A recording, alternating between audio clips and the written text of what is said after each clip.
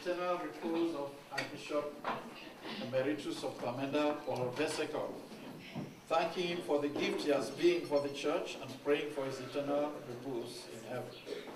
And the intention is given by the Focolare community.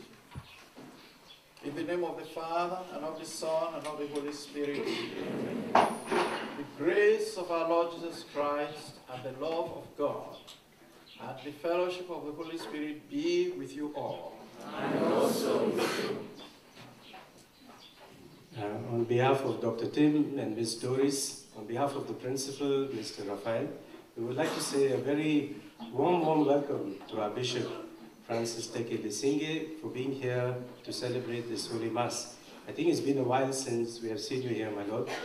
And so our joy is very great, very complete as you come to bless the Media Center, the water project here at the college.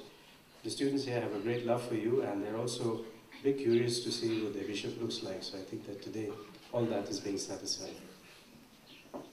Dear brothers and sisters, coming together as God's family with confidence, let us ask the Father's forgiveness, for he is full of gentleness and compassion.